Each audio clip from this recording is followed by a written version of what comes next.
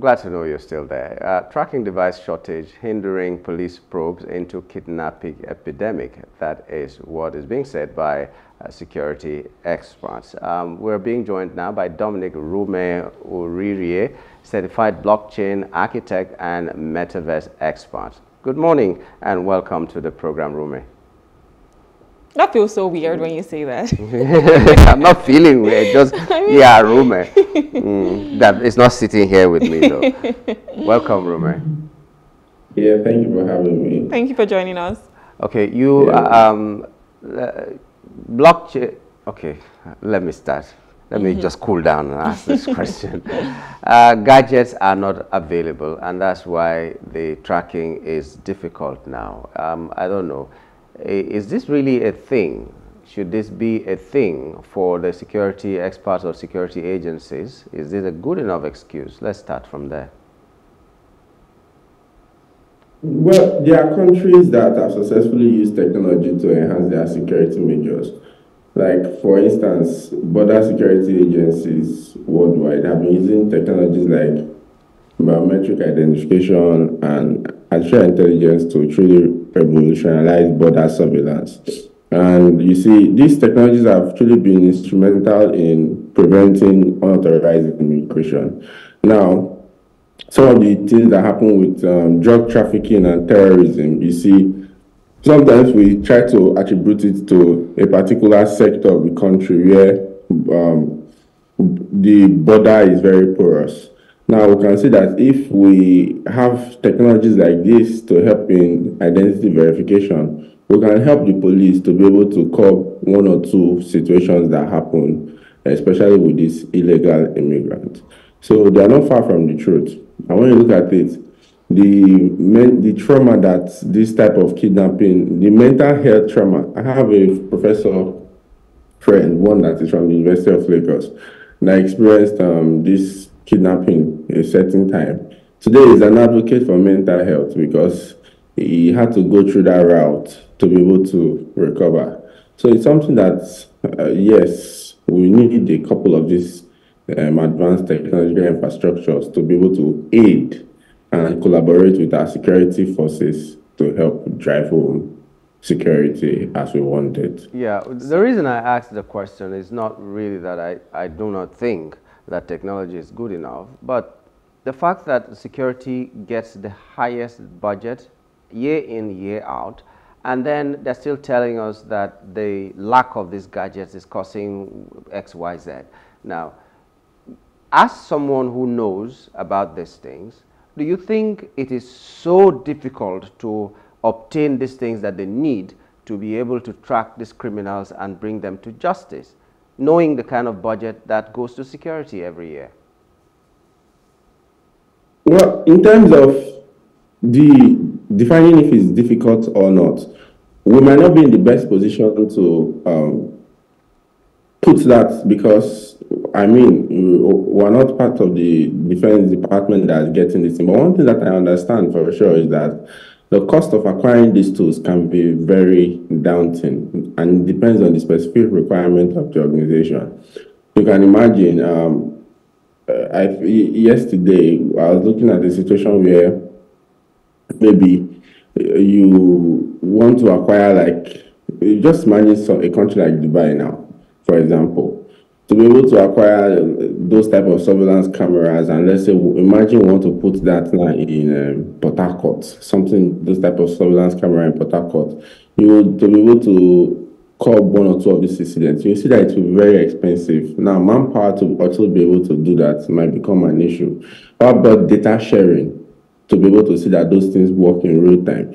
Maybe we need to move to IPFS, interplanetary file system method of sharing. So the cost is actually great especially when you look at the requirements for every security infrastructure that has to be put together. However, that's not to say that we have not deployed quite enough money to be able to get us to a considerable extent at this point in time. So I think we should leave the excuses behind and take the actions to truly get us to where we need to get to. So what are those actions that you think, can take us to where we need to get to? Because like we said, security takes a huge chunk of the budget. And another thing, the police people talked about using the resources from the DSS. Shouldn't they have their own? Or is there a way they can, collaborate? I'm sure they do that right now, but I mean, with the information, they give information, willingly. Okay, some of the actions will revolve around education of better and also allowing private institutions to collaborate with government, because some of these private institutions will be able to get in some of these infrastructures, and maybe they can now collaborate with them. Just like as we are seeing that sometimes they tell you that, maybe, let's say, I've had a situation where you want to do like tracking, and then the police will tell you that cannot do that particular tracking. They want to maybe use DSS tools for that. You see, those kind of things will not be happening if there is actually a plethora of those tools around. Like you have a multitude of different agencies that have access to those type of tools. I mean, they don't need to go to the DSS. They can just contact a private institution. So that means that it will be faster too. And then the documentation process that maybe they might need to scale through will be less. So which means you will get real-time feedback for this case you are trying to tackle. So these things are significant measures that can be taken to enhance that security, especially when you want to use the local laws and regulations too. Well, you can start from those two bedrocks, giving more private institutions a lot of chance, and then much more education in their lives to see that we can even develop the manpower that's necessary. Yeah, but what gives us concern is whether it's true that it's a product of the lack of the gadgets or the product of the lack of the will to do the job they're supposed to do. Because whether they're gadgets or not, if they're not willing to do the job, they will not do it. Let me give you some instance. Someone withdraws your money from the bank. You go to the bank. They know how to trace where the money went to, but they will not do it. You report to the police that someone has snatched your bag, and they're telling you to fuel their car before they can move. That's not the product of saying the car is not available. They just want to frustrate you. You have to fund your own investigation. So is it really because there is no funds or there are no gadgets or something that, do you believe this is really something that they should be talking about now, or that they don't have the will to do what they're supposed to do? You know, 2 weeks ago I completed a course on LinkedIn, how to become an ally, and it says to be able to check the root cause of every problem before you jump into that conclusion. And when you look at the situation that you have truly painted, there is a high level of truth in it. There's also a need to also ask why this has become the case, or this is the issue. I think it might have happened for some cases, but you can't really generalize it to the general Nigerian police force, because for what I also understand, there are times where they have done very well and they didn't really receive the best praise and accolades for it. However, there's no excuse for them to ever not be 100% up and doing, especially when it comes to security and protection of life and properties, or giving excuses for infrastructure gap. But I must tell you, when there's a will, there's a way. In the words of a wise man, when there's a will, there's a way. Why will the policeman be trying to drag his foot back when there is an oga on top that has given the instruction for them to go? That means something is happening to at the head of that particular maybe unit or station that's not right. So I want to say it is a combination of both. That's a combination of having the officers that might not be willing, and some of them too, you might see, is also a combination of having a lack of infrastructure. I mean, okay, for example, a soldier is only as good as how well you train him to use the gun in front of a battlefield. So you might have a situation that calls for the police attention, and the people that they want to go and fight, or they want to go and destroy, have better equipment or better infrastructure than them. Some of them might get scared as the human factor may kick in, and they will not want to show their bravery anymore because of lack of infrastructure, and then they are seeing that the odds is against them. So these are real problems that have truly ensued in this sector. So we must do everything to look at it and say, okay, this might have happened because of these reasons. Let's be able to empower them better in this place, and then now hold them accountable. If something like that happens, you should report them to a senior authority. You should report the police people to be able to see that these things never repeat themselves again. Please, every Nigerian, do not take that type of nonchalantness from the security authorities. They are there to be able to protect the lives and property of every Nigerian, regardless of what it is. As far as you have fulfilled your part of this, what is required as a citizen to do to get them into your situation, then anything that happens that does not follow actions of movement to be able to rescue and save lives or property, you have the right to report them to higher authorities. Glad that you're saying this, because my concern is when they get these devices, right? How sure are we that they're going to, even be trained to use them like how they're supposed to be used? Or they will utilize them. Even use it. Yes, utilize how they're going to utilize them, and then if they're going to even use them at all, because we've seen cases whereby they give them these resources and they don't care. They don't do anything to protect, the Nigerian lives and properties, like you just said. So how sure are we that when they get this, it is not just a way to siphon money, one, because they might just say, oh, this is how much we need for this, and maybe that's not the amount. So a way to just embezzle funds, and then if they truly get these gadgets that they're talking about, how sure are we that they're going to utilize them as well?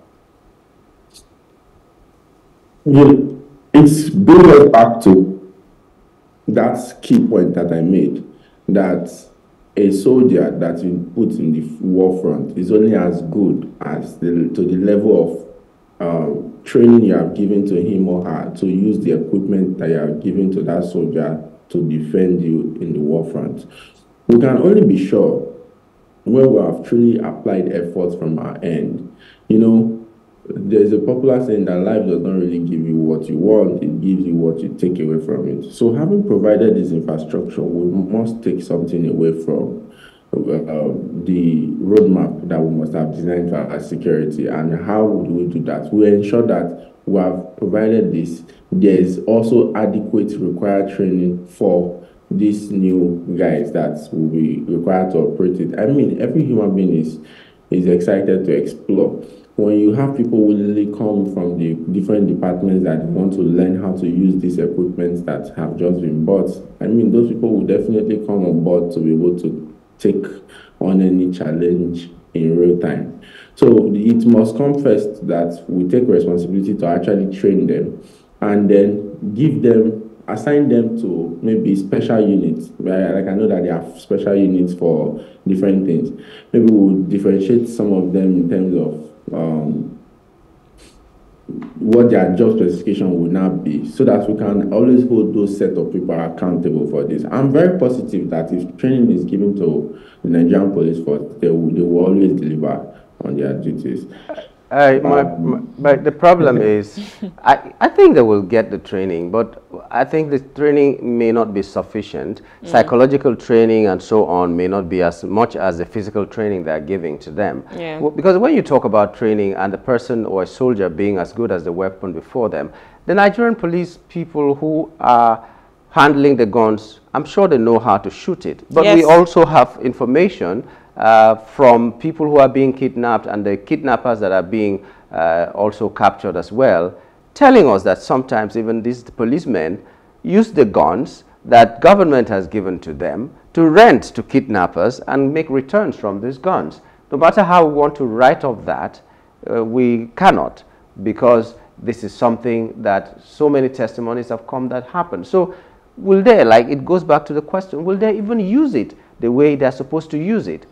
Now they're complaining that it's because these things are not available. Well, what about the ones that are available? How are they using it? How do you utilize it? Yeah. The thing of trust is one of the biggest issue of man, and that's why technologies like blockchain technology to be able to help with transparency and to be able to help with accountability is there too. Now, you are not far from the truth. Human beings, we can be compromised at any point in time, given some incentives like money. Maybe if a loved one is also under threat, it might be a reason for them to compromise their stand. However, we must now fall back to, I think when these guys take their oaths, they have the oaths to be able to protect lives and property no matter what. And if you sell your soul in Africa, yeah, we believe that if you sell your soul for money or you sell your integrity for just money, then you really have nothing else to be living for. If you give it all out for just money, I mean, money shouldn't be everything. So as Africans, I believe we as Nigerians, we've also proven over the last years, and even in the last recent match, that were the giants of Africa. So we exude this level of self-discipline, this level of integrity. Is something that must not come from the staffs individually. I mean, you see the average US police, he will not really compromise on a lot of things. You see the average US soldier, Dubai police, they won't compromise on a lot of things. So let's look at a framework. How has these successful countries done it? What did they really do for their police that is making their police not to be able to compromise? Can we start implementing same? I know they've actually increased the salaries of police in recent time to be able to see that one or two things like maybe money does not really become an issue that will make them compromise their stand. But we need to also do way much more than that. Maybe assisting them to diffuse some of those extra costs that comes with family, because it's currently a very wild west out there, especially with the bills, and it might make some of these officers compromise. However, I think if we take it's just like you have a security man that you have had in your gate for the last 10 years. You are paying him 15,000 naira for 10 years. One day, stiff people might maybe come to meet that security man and give him 1 million, and you have never given him that, and you will give them access into your house. So we need to always also check who is at the gate, check your guy at the top, and then use that process to be able to connect the gap of what is making these guys to compromise their stand easily. Okay, as we wind up now, I just want to get your suggestion. Since you said that it might be a very difficult thing to get these gadgets because the cost might be overwhelming, they should be some that we can start with. I mean, in a country that some senators can buy 160-something million naira cars, we shouldn't find it so difficult to buy gadgets that will protect the people. Because if we are not protected, no matter what you're driving, even if it costs $1 billion, you will not be safe driving it. So what are the basic ones that you think we should acquire as a nation that can help us to be more security efficient, if I may use the word? You come again with your question. Where do we start? What kind of gadgets do you think we need at least to begin with, if we cannot get everything that we want, because the cost might be overwhelming? So which are the ones that you would recommend if you were asked? I mean, for starters, the basic, the basic thing that builds every economy, every organization is communication. High level of communication. For starters, the police can start by having good communications system. You find out that some of them, they can also start by having smart cameras too. Like some of them, they are unable to communicate very well. You see them on the road shouting, "Hey, hey, you!" They are trying to communicate with somebody at the other end. And you see, maybe there's a real-time issue before they can communicate effectively to the other guy. Becomes what? Becomes the problem. So they can start from smart communicators. They can also, I mean, these are easy. They can also start from smart cameras. They can also start from having, I think they can do better weapons, right? They can also, because I mean, you see some policemen, the gun that they are using, even some of our farmers, they have grown some of those type of guns. So we can start by also investing into their weaponry as well. So because I mean, it's just like iPhone and Android though. If you hold a good iPhone 15, you'll be happy to test the features on one or two things. But if you are holding a Nokia C something, this one of today, to bring it out to test the features might not be exciting to you. So we must also upgrade in that aspect. And I think with these basic upgrades, we can start moving in the right direction. They need a lot of, I think they also need a lot of computers and also the basic training to be able to, I mean, okay, for example, now, I've had experiences that you want to be able to, we need something called transaction traceability training for the security system in general.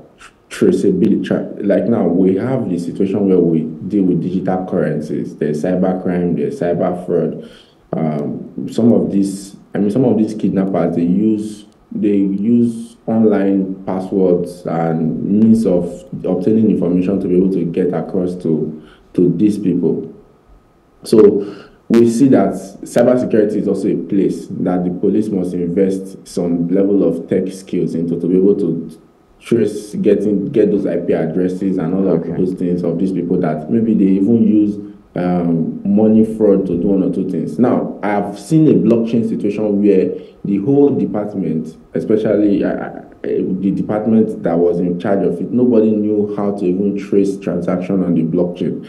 As a certified blockchain architect, I had to come in, bring in one or two of my colleagues before we were able to do a forensic traceability report for the police. Now, just imagine we had 4 or 5 people that were like me or had the skill set that I have in just that police department. It would have been easy, right, for them to be able to do that. So they need skill set to trace transaction in this modern world. There's no skill set for transaction traceability. And I mean, that's one of the biggest places that fraud happens. Kidnapping money passes through in this country. So that skill set is very, very necessary for the police right now. All right. Thank you, Rume, for your insight to this. And it was a pleasure having you on the show. Thank you so much. Thank you so much. I'm grateful. Thank you for having me. Yeah. Okay, that was Rume. That was another Rume. That was another Rume. Dominic Rume Uririe is a certified blockchain architect and metaverse expert. The complaint has been from the security architecture that we have, that tracking device shortage is the one that is hindering police probes into kidnapping epidemic. Okay, well, we do hope that whatever their needs are will be satisfied and we will be safe, and we can sleep with both eyes closed as it is. That's the prayer. Yeah. Eventually, this is where we wrap it up. Yes, this is the size of our show. We thank you so much for being a part of it. We're inviting you back for tomorrow. My name is Nyamgul Agaji. My name is Rume Paulson. Have an amazing day.